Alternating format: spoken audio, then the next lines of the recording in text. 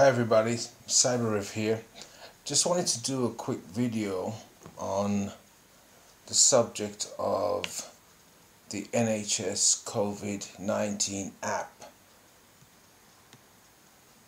that will track and trace humans, people, as they enter into a business, residence, in their area or in their city or in their country. I just received a text actually from my bank saying that if you're a business, you need to have or display an NHS QR code sign outside of your business premises, and it led me to look into some articles, and then as a result I'm doing this video. Now if you look at this article here, it says that the new contact tracing app has been introduced to help monitor the spread of coronavirus, but there remains confusion about how it works. And if you look at the date, it's dated today, the 24th of September 2020, and it says, after months of delays and millions of pounds, the NHS has finally launched its official contact tracing in England and Wales. Named NHS Covid-19, the app will ask users that have been near someone with a positive coronavirus test result to self-isolate for 2 weeks, which is 14 days. It will also allow users to check into venues.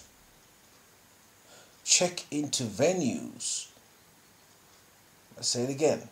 Check into venues by scanning a QR code on their phones.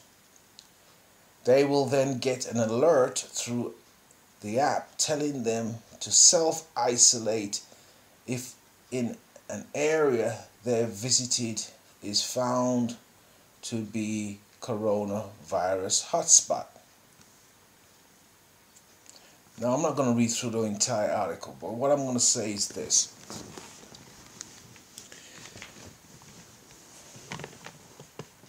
I'm all for, obviously, the NHS or any health service monitoring the coronavirus worldwide, in any country, any city.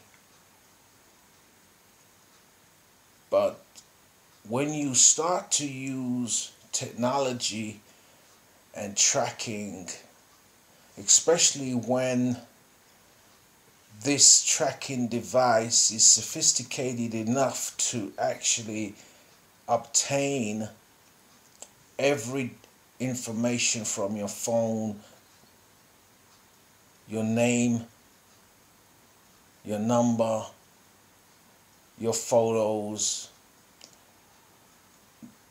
what calls you've made, etc., etc., because that's what apps do. Every app that is on your phone right now, when they ask you for permission to your photos and permission to your contacts, and if you enable that permission, then they have access to that information.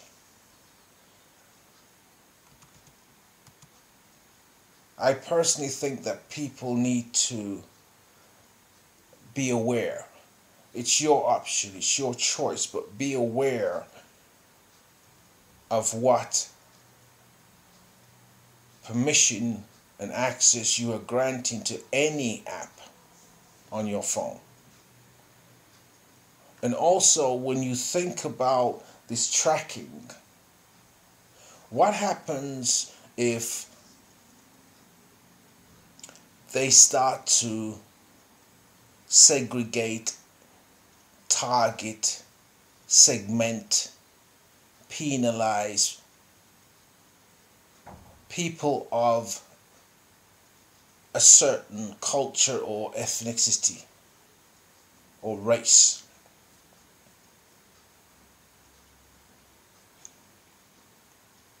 What happens then? What happens to people who do not have a phone or a smartphone? What happens to people who live in a Pacific area? And with what's going on around the world when it comes to racial targeting, from insurance companies to banks to every industry in the world or in your country, I think this is alarming, to say the least. And also it says here you can download it from Apple and Google, and I'm sure they'll be adding Facebook and all these other major platforms. So your information is not just going to be across one platform, it's going to be across quite a lot of platforms and probably worldwide. As you can see from this diagram here or chart or photo, it says enter the first part of your postcode district. You need an English or Welsh postcode district, blah blah blah. And it's got examples of how to put in your postcode. Tells you if the app is active and scanning.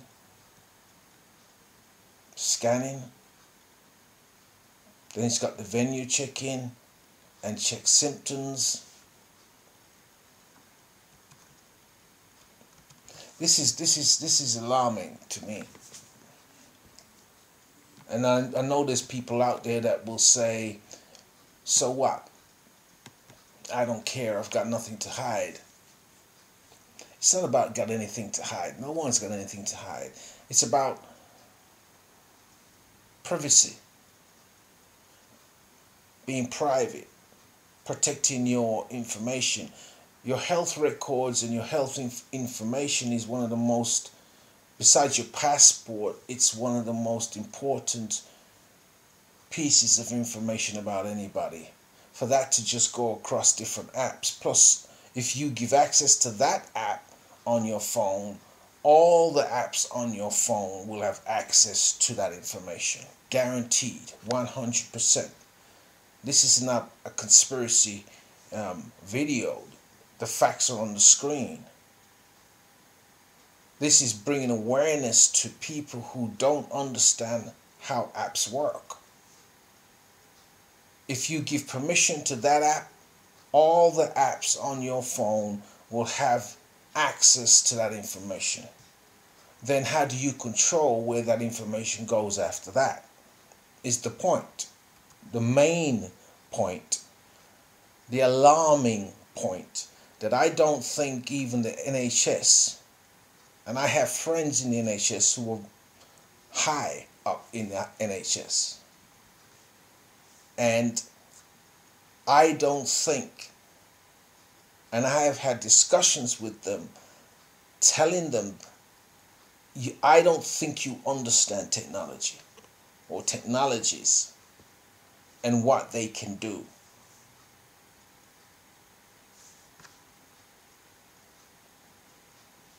This article here says iPhone 6 users furious at NHS track and trace COVID-19 app does not work with their phone.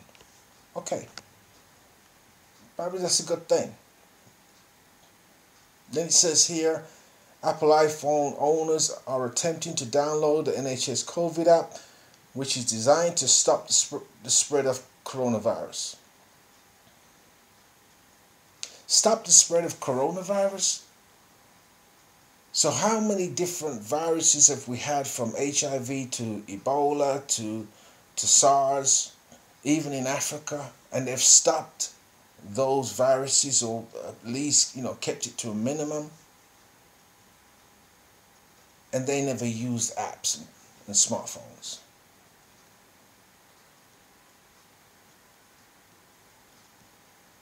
It says here that people who later tested positive have discovered a limitation. If you own an iPhone 6 or older, you're unable to track and trace. The NHS contact tracing app is finally available now for Android and iOS users living in England and Wales after months of delays. The software is designed to help contain the spread of COVID-19 by alerting users if they have been in close contact with someone who has since tested positive. Until now, the NHS track and trace system has relied on people handing over their contact information, including name and mobile number, when booking tables in restaurants, taking part in gym classes, or ordering in their local pub. So as you can see, this track and trace is every establishment, from the gym to a restaurant to the pub. I'm sure it's going to be grocery stores, probably everything. Every business and building, especially with that message I just got on my phone. If you're a business, you have to have an NHS QR code scanner sign displayed. Now, just to sort of help shed some light, and show people where can this potentially end up.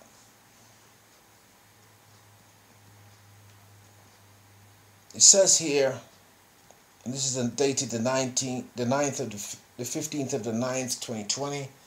Human trials set for bionic eye that links to a chip in the brain.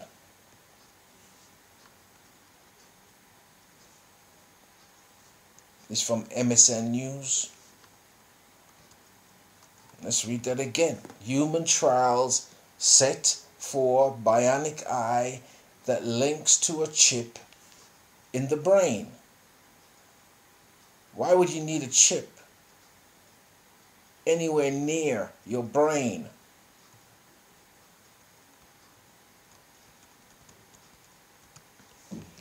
It has been more than 10 years in the making. Are you still saying, so what? I've got nothing to hide? It has been more than 10 years in the making, but scientists are preparing to implant a bionic eye in a human subject.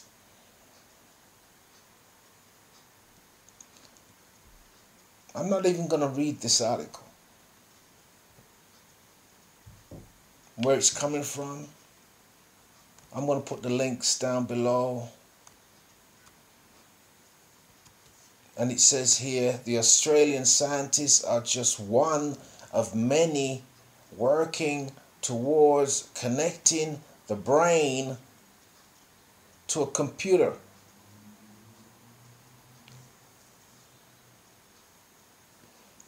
Even Mr. Musk has also been designing a chip that he demonstrated in pigs recently. This is why I'm alarmed. This is why I'm concerned. This is why I'm making this video. And I'm sure I'm not going to get views on this video,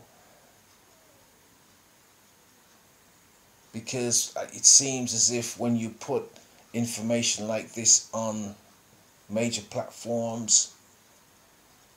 They put it to the bottom of the pile because they don't want to really inform, educate, alert people to facts, media facts of what's going on. Here's another article. 3D printed implants that link human brains to computers and stimulate the spinal cord could be used to treat people with paralysis. So they can, right here, just in the heading, without reading the article, they can give you a 3D printed implant that links your brain to a computer, and then they can stimulate your spinal cord to treat you and your brain and your spinal cord however they want to treat it.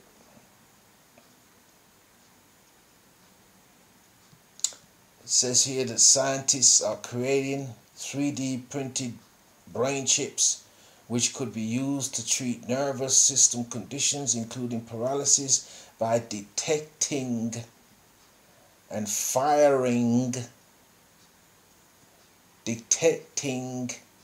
firing electrical signals into your brain, into your spinal cord. This is the end of the video from me. If you have a comment, please leave your comment below.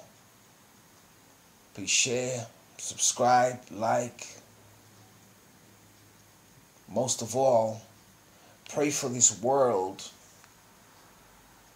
that is increasingly moving towards robots versus humans and using technology and microchips to treat humans like mice and rats and pigs. Thank you for listening.